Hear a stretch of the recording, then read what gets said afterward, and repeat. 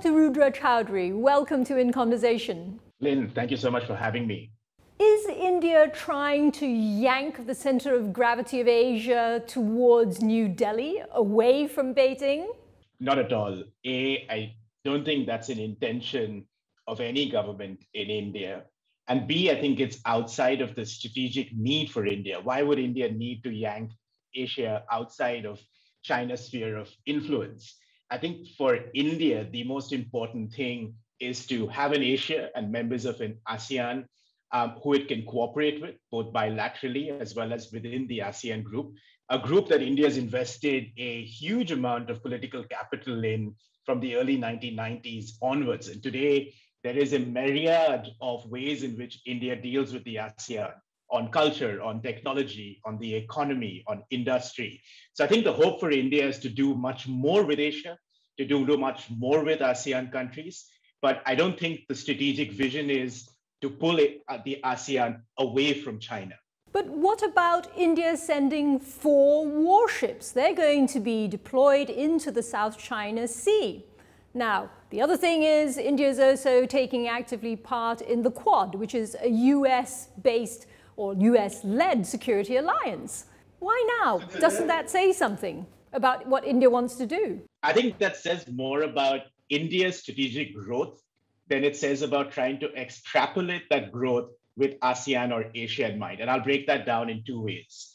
One is India's invested in the Indo-Pacific now for the last many, many years. Although the Indo-Pacific term has kind of become more faddish, if you like, in the last sort of 5 or 6 years. And it's not just an investment in its maritime capabilities, but it's an investment on the economy. It's an investment in working with littoral states. It's an investment in new diplomatic formulations, such as the trilateral between Australia, France, and India in working on infrastructure development, port upgradation, looking at norms of illegal fisheries. So I think there is an investment in the Indo-Pacific, but I don't think that investment is necessarily to yank sort of Asia into an Indian sphere of influence. I think there are strategists here who are smart enough to realize that that's not going to be possible. ASEAN nations, by definition, are nationalist nations. I think that history is very clear, and it is that understanding of history, which for India goes back to right at the birth of this independent country in the late 40s. I mean, the first major conference that India had was ASEAN. But Rudra, warships is very different from trade.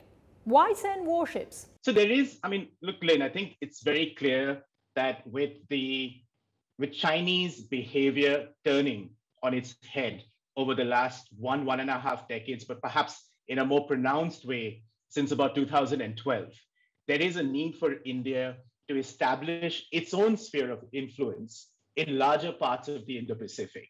So at the moment, India's maritime capabilities and investments are very much in the Indian Ocean region. But over time, I have no doubt, through partners and friends alike, it'll push out to different parts of the Indo-Pacific as a whole. But that's very much, I think, keeping sort of Indian interests in mind. I'm not quite convinced by the argument that it's designed to kind of pull any other part of the world into this formulation. Is India becoming a pawn of the United States in its US-China rivalry? Look, Lynn, I think as you know, as well as I, for anyone who studied India for the last 200 years, and especially since 1947, this country is just not designed to be a pawn of anyone, especially post-47, right? So I think there are many who would argue, within India perhaps, that that's exactly what's happening. But if you just look at the historical DNA of India from the 50s onwards, it's always found a space between what's called great power rivalry without necessarily having to put all its bets into one basket. So whether that's Russia or whether that's the United States, or whether for a temporary period from the late 80s onwards, it was China. So I think it's a country that in many, many ways figures itself out without necessarily partners. I'll give you one example. Think of any other country that has strong strategic ties with Russia, Iran, the United States, and the European Union at the same time with almost the same amount of investment, political investment. But those were the days when India was considering itself to be non-aligned. But now if we look at it, One could argue that India is aligning itself much more with the United States, and the United States is giving a very good quid pro quo. For example, many of the arrangements which prevented some of the military technology from being exported to India have now been lifted for India. Absolutely. And I don't think alignment is a difficult word in New Delhi today. I don't think it's been a difficult terminology conceptually or otherwise for the last 1.5 decades. And I don't think we should shy away from alignment. India is aligned with the United States in greater number of ways, not just in the military sphere, but also in technology. But there's a difference between an alignment of ideas, an alignment of concepts, and an alliance. And that difference is very important to Indian leaders. And I don't think we're going to see an alliance structure which puts India in a corner, if that's what you mean, anytime in the near future.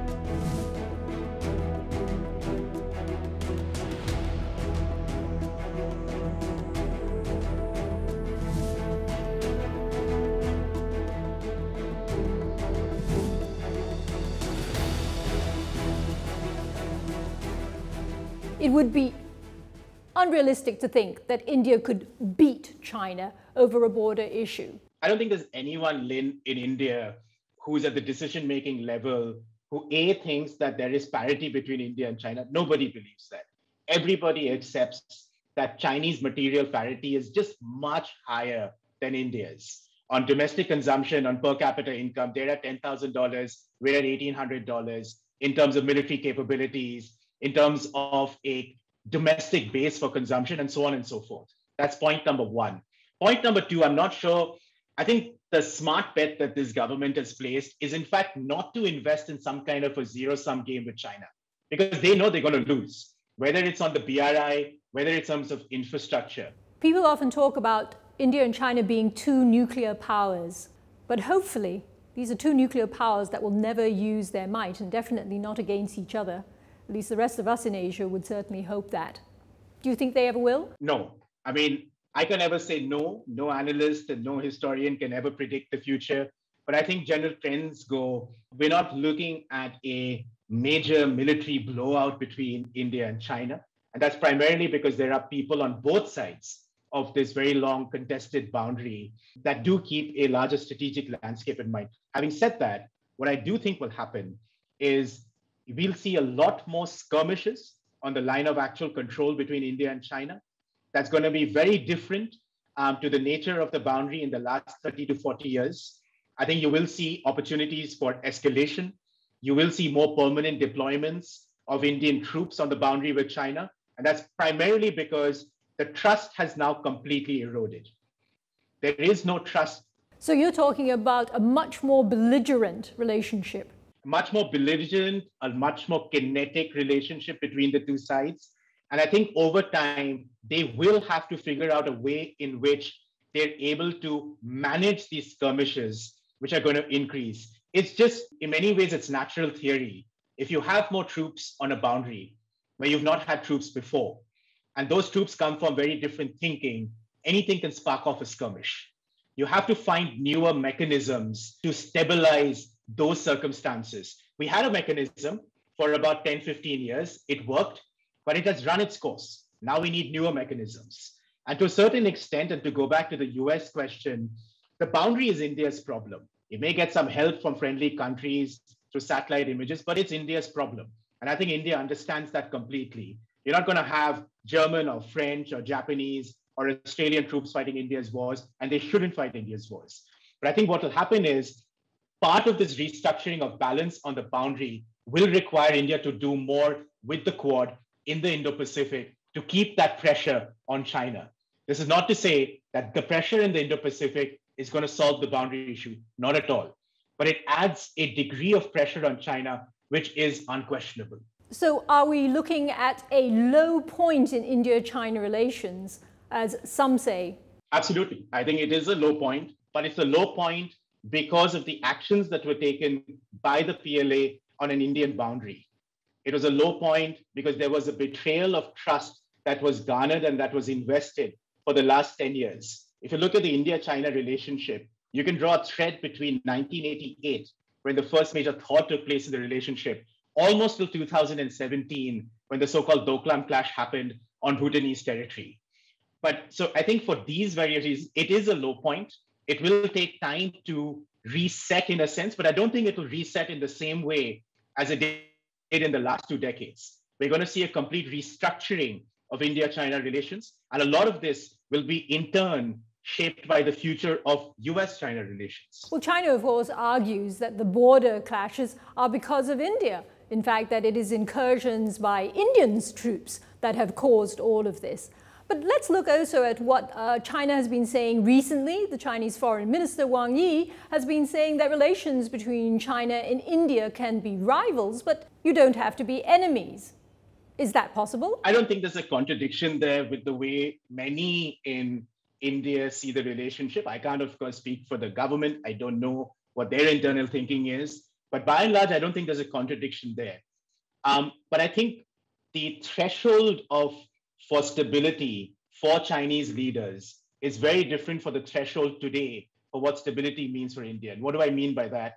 Is in my own one-on-ones with various Chinese academics and others, there is this abstract idea in their mind that the border is some kind of a localized issue, which should not, according to them, affect strategic relations. I think they are living in a different universe with that conceptualization, because that is not the universe for India. The border is a political issue today. It's a domestic political issue. What happened on the border in the summer of 2020 affected the nation as a whole. In fact, I think that even in today's India, if the political leadership would want to design some kind of structured rapprochement with China, it'll come under a lot of domestic political pressure.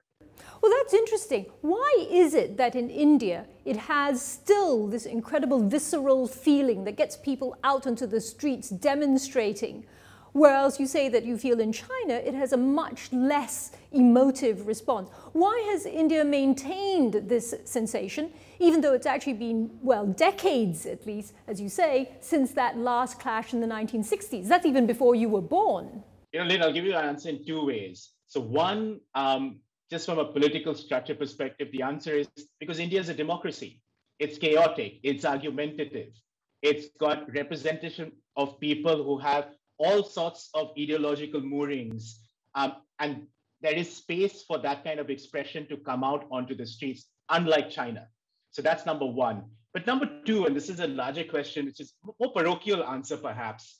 I mean, if I take my own mother, for instance, I remember I was with my mother when we were watching these Galwan clashes. For that generation, this really matters. It goes straight back to the 1960s in many respects. And it is that there is that generation that also sits in many of the seats in the Indian parliament. So that connection to history is important. And for many Chinese scholars, it's very difficult for them in a very rational, objective way to try and understand that. And Galwan was the lightning rod that broke the trust that had been invested despite the historical baggage of the past. I think that's the important point. What about a young analyst like you? Do you feel that both on an intellectual level as well as on this emotive level? Do you think it has that resonance? Does that border mean that much to you? Not necessarily, but I think what does matter to me, even for those in my generation, for instance, so I think there were many in my generation who would have invested and supported a stronger, resilient relationship with China, despite the troubles on the boundary. And we would have all kind of put our bets into this rapprochement that took place from the late 1980s till about 2017. But I think what happened last year, in many respects, demonstrated to many of us that that reciprocity is not there on the Chinese side. There are a number of Chinese diplomats today who are 48, 52 years old. Their conceptualization of trust, I think, is just very different to the kind of bets that were placed by many in India of a younger generation into China. And I can tell you is, I have friends who are in industry, business, technology. What happened in the border matters to them. They're not interested in investing in China any longer. They're not interested in attracting Chinese venture capital funds or working with Chinese startups any longer. It has had an effect across generations. Even if it would damage their business, you're saying? I think even if it would damage their business. I think today there is a sense that the argument is for many of these technologists is that the short-term gain, or rather the short-term loss in the loss of relationship with their counterparts in China ought to be made up down the line with a reorientation of new partners, new friends in Europe, in the ASEAN, in the United States, creating less risky ventures, which, to be honest, the Chinese could have done a lot better job of to stabilize.